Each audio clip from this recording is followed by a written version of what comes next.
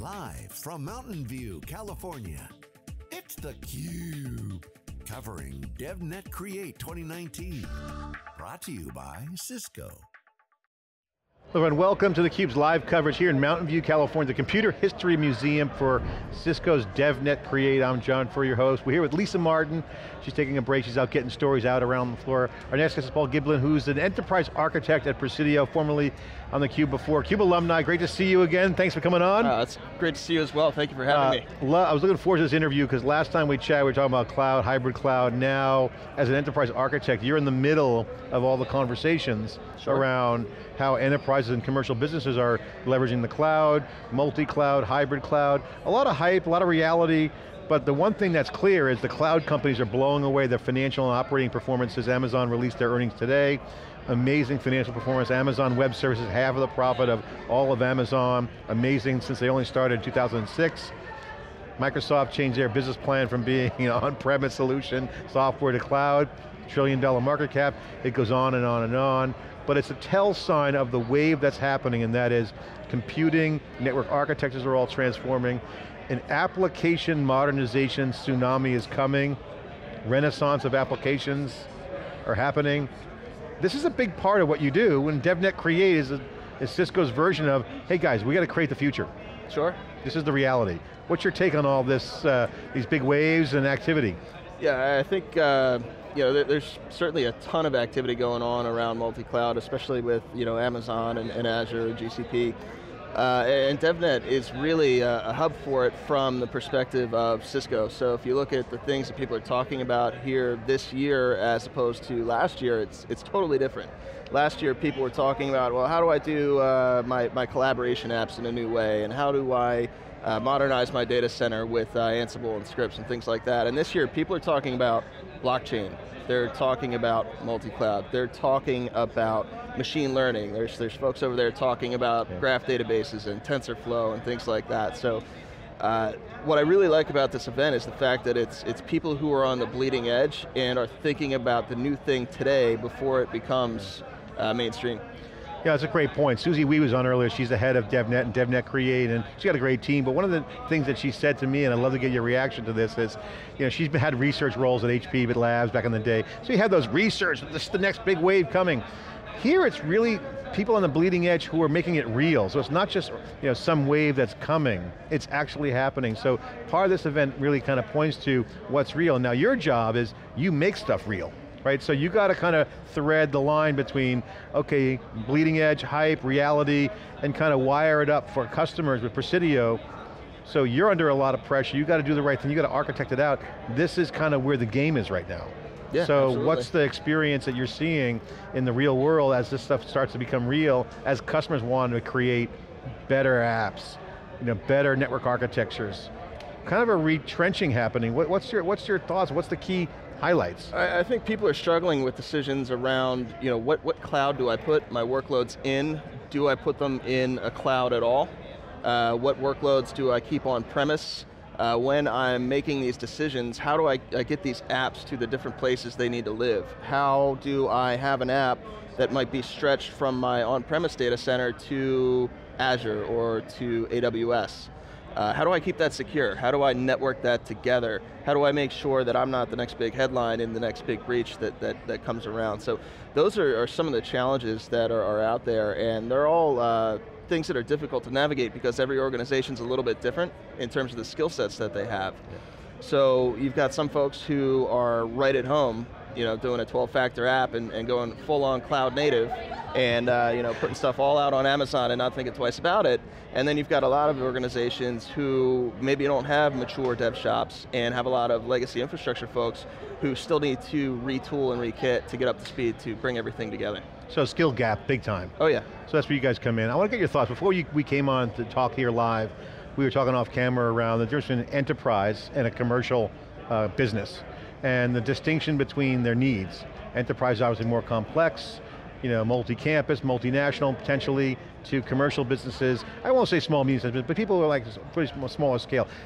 Can you just parse that out and talk about what we chatted about, the distinction between a commercial entity and the challenges and opportunities they have vis-a-vis, say, an enterprise?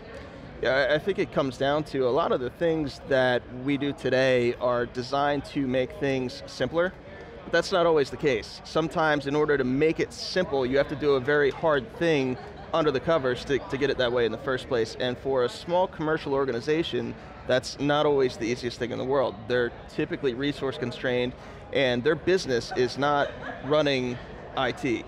Their business is generating revenue through whatever it is that they do. Now an enterprise is a little bit different. An enterprise has multiple different revenue streams coming in from multiple different businesses, and they're typically much more invested in a much larger IT staff and have folks who are multidisciplined, interface with their peers, have enough resources to really truly adopt a DevOps. They got network teams, security teams, the whole 9 yards, Bingo. chief data officer, all that stuff. Exactly. Commercial organizations now, again, great opportunity for cloud on both fronts, right? You got enterprises who kind of have a mix of full public cloud for cloud native workloads, maybe clean sheet of paper, brand new use case, hybrid where they want to have operating on premise, and then multi-cloud, they might have Azure for 365 Office and then run Amazon for this or there. So multi-cloud seems to be a reality on one front. The commercial organizations seem to have cloud on their mind, but legacy apps that they've written software for, that might have been written, an order entry system or some sort of workflow that's tailored for, say, the revenue.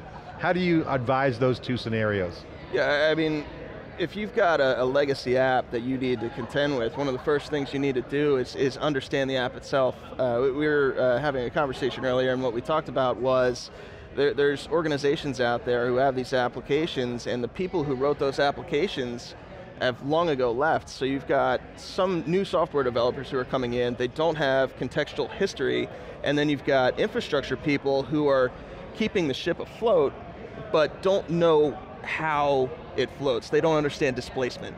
Yeah. So you've got these new folks coming in, and then should we write our own? Should we get new apps, hire a team? Who do we hire? Exactly, they don't even know what to do. Exactly. So there's a decision that needs to be made. Do we continue to run this on-prem?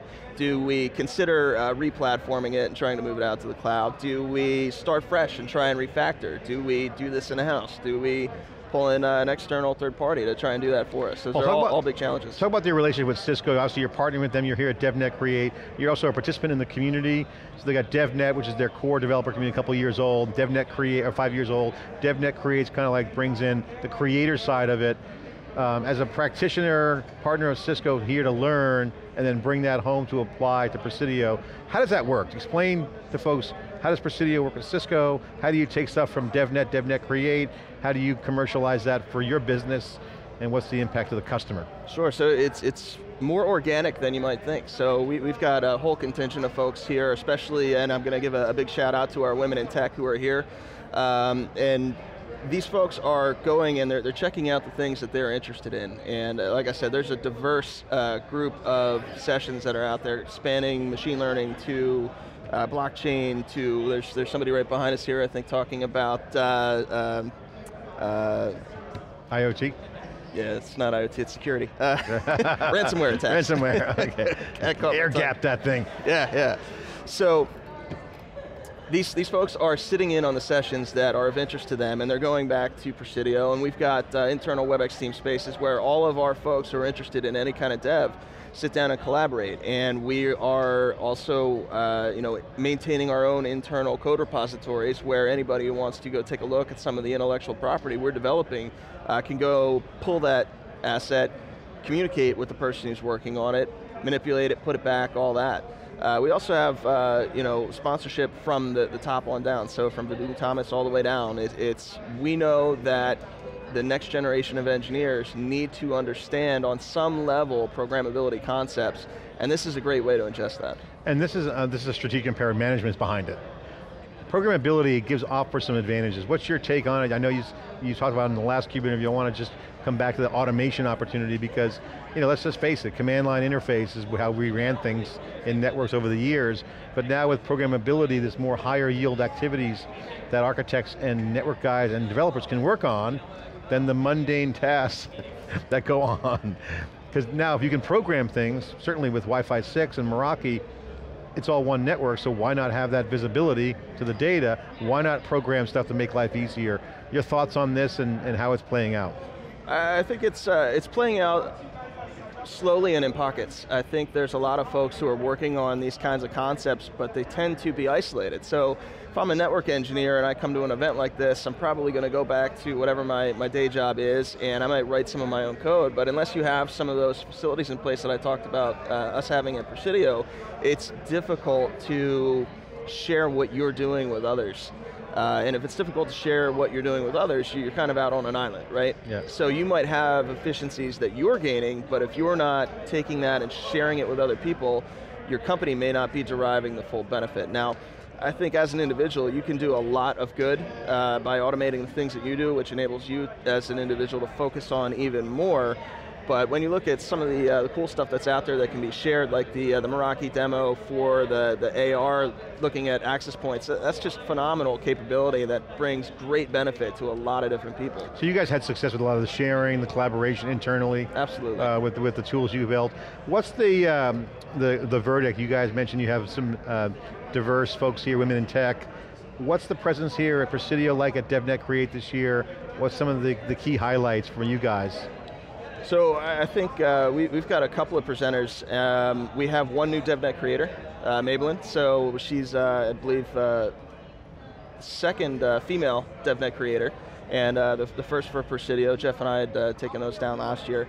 And you know, she's fantastic. She's running weekly courses for the women in our organization to teach them on these concepts, and she's just a powerhouse, amazing. So we like I said, we have that whole contingent of women in tech who are here. We've got a handful of gentlemen who are here as well, including Jeff Levensaler, who you interviewed yesterday, yep, and Greg Agnezelli, both of whom have multiple presentations going on, all standing room only. So we're definitely invested and definitely. Well, congratulations on the women in tech thing. I think that's huge. I think that's the inclusion thing that we'd love to see. And again, you know, the numbers are still, the percentages need a lot more work. I mean, just bringing more women in brings more action, more capabilities, more results. Absolutely, I'm all in on women in tech. I have 3 daughters, so I'm naturally invested. I'm trying to help create the world in any way I can where they can grow up and walk right into a meeting and not have to contend with some of the issues. Democratization of technology is really what it's all about, and you know, you're not really anything in this community unless you have a Meraki hub at your house running all your surveillance cameras. There you go. In fact, our team built a camera app that identifies sexual predators, so I'm going to have those hanging over my front door now. Nobody's coming anywhere near the house. Yeah, I think that's better than Ring. Certainly go on the Shark Tank, pitch that, maybe sell it to Amazon. Paul, thanks for coming on. Great to see you again, and congratulations on your distinguished success. Distinguished engineer now at Presidio. Great company. Give a quick plug for the company. What's going on at Presidio? What are you guys doing? What kind of work you're doing, and how do people contact you? I need to be the formal marketeer to do any of this stuff. So you know, Presidio is it's authentic. It's real. We're a $3 billion organization. We've got 3,000 some odd individuals, over half of whom are certified engineers. We do everything from cloud to IoT to traditional infrastructure, collaboration. We've got a huge security practice, managed services practice. We do financing. So we really try to be a one-stop shop for just about anything IT related. A lot of creation going on in the community here, and I think one of the things that's great is this is all about making it real. Yeah. Taking the wave that everyone's riding, getting it real, making it work. So congratulations. Thank you very much. CUBE coverage here in Mountain View. I'm John Furrier with theCUBE, with Lisa Martin here covering day 2 of DevNet Create. Stay with us for more live coverage after this short break.